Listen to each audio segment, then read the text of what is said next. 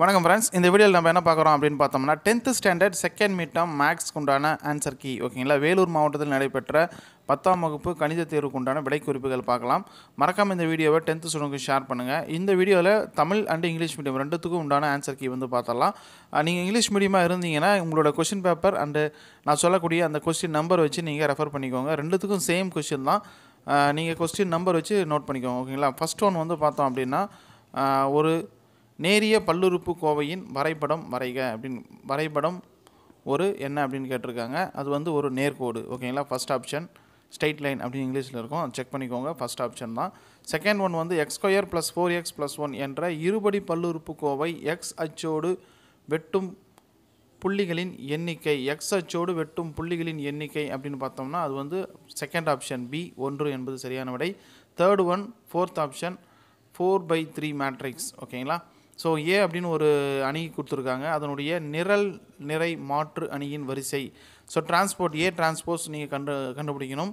So அப்போ வந்து என்ன வரும் அப்படின்னு பார்த்தோம்னா 4/3 மேட்ரிக்ஸ். ஓகேங்களா, ஸோ ஃபோர்த் ஆப்ஷன். ஃபிஃப்த்து அடுத்து வந்து கொஷின் நம்பர் 4 2x + ஒரு மேட்ரிக்ஸ் கொடுத்துருக்காங்க. ஏன்னா எக்ஸோட மதிப்பு என்ன அப்படின்னு கேட்டிருக்காங்க. So fourth one B option. ஓகேங்களா, 2 2 2 - 1 செகண்ட் பி ஆப்ஷன் தான் சரியான விடை. அடுத்து வந்து ஃபிஃப்த்து வட்டத்தின் தொடுகோடும் அதன் ஆரமும் செங்குத்தாக அமையும் இடம். B option தொடுபுள்ளி. ஓகேங்களா, செகண்ட் ஆப்ஷன் பி. வட்டத்தின் வெளிப்புற புள்ளியிலிருந்து வட்டத்திற்கு ஏதேனும் தொடுகோடு வரையலாம். எத்தனை தொடுகோடு வரலாம் வட்டத்திற்கு வெளி. ஓகேங்களா, நல்லா புரிஞ்சுக்கோங்க. வட்டத்தின் வெளிப்புற புள்ளியிலிருந்து எத்தனை தொடுகோடு வரையலாம்னா 2 தொடுகோடு வரையலாம். ஓகேங்களா, இது வந்து நல்லா நீங்கள் தெரிஞ்சுக்கணும். செகண்ட் ஆப்ஷன் பி வந்து சரியான விடை.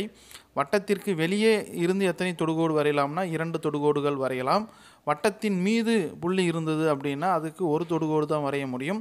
வட்டத்திற்கு உள் ஒரு புள்ளி இருந்தது அப்படின்னா அதற்கு தொடுகோடு வரைய முடியாது, 0. ஸோ இது மூணுமே ஞாபகம் வச்சுக்கோங்க, ஏதாவது ஒரு கொஷின் கேட்கலாம். Right, so 6th second option B.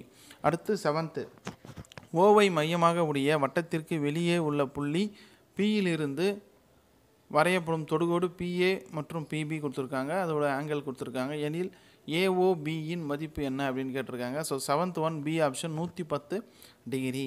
ஓகேங்களா, எயித்து வந்து பார்த்தோம்னா டி ஆப்ஷன் 60 டிகிரி. அடுத்து கோபுரத்தின் உயரம் 60 மீட்டர் ஆகும். சூரியனை காணும் ஏற்ற கோணம் 30 டிகிரியிலிருந்து 45 டிகிரியாக உயரும் போது கோபுரத்தின் நிழல் எக்ஸ் மீட்டர் குறைகிறது எனில் எக்ஸின் மதிப்பு கேட்டிருக்காங்க. So B option 43.9 metre. ஓகேங்களா, ஸோ 10th ஒன் 15 சென்டிமீட்டர் உயரமும் 16 சென்டிமீட்டர் விட்டமும் கொண்ட ஒரு நேர்வட்ட கூம்பின் வலைபரப்பு.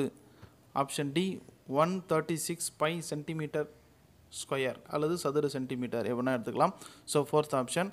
அடுத்து 11வது கொஸ்டின் ஆரம் 5 சென்டிமீட்டர் மற்றும் சாயுயரம் 13 சென்டிமீட்டர் உடைய நேர்வட்ட கூம்பின் உயரம் என்ன அப்படின்னு கேட்டிருக்காங்க.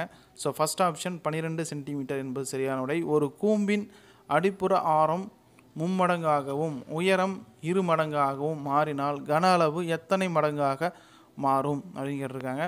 ஸோ 18 மடங்காக மாறும், செகண்ட் ஆப்ஷன். அடுத்து question number 13 13வது question X centimetre ஆரமுள்ள ஒரு திண்ம கோளம் அதே ஆரமுள்ள ஒரு கூம்பாக மாற்றப்படுகிறது எனில் கூம்பின் உயரம் என்ன அப்படின்னு கேட்டிருக்காங்க. So third option 4x centimetre. அடுத்து 14வது 2 சென்டிமீட்டர் விட்டம் மற்றும் 2 சென்டிமீட்டர் உயரமுடைய ஒரு உருளை ஒரு கூம்பு மற்றும் ஒரு கோளத்தின் கன அளவு என்ன அப்படின்னு கேட்டிருக்காங்க.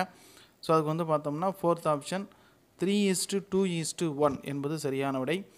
இதுதான் ஒரு மதிப்பெண் உண்டான 14 மார்க்ஸு. அதுக்கப்புறம் 2 mark 5 marks and practical geometry graph. இதுக்கு எல்லாமே வந்து ஷார்ட்டாக வந்து இங்கே கொடுத்துருக்கேன். இங்கே பார்த்தீங்கன்னா உங்களுக்கு தெரியும். ஸோ 14 மார்க்ஸ் இருக்குது. அதுக்கப்புறம் வந்து 2 மார்க்கெல்லாம் வந்து பார்த்தோம்னா டேரெக்டாக ஆன்சர் போட்டிருக்கு. இதுக்கு செக் பண்ணி பார்த்துக்கோங்க உங்களுக்கு வந்து என்ன ஆன்சர் வந்திருக்கு அப்படின்றது கீ ஆன்சர் படி வந்து செக் பண்ணி போட்டிருக்கோம்.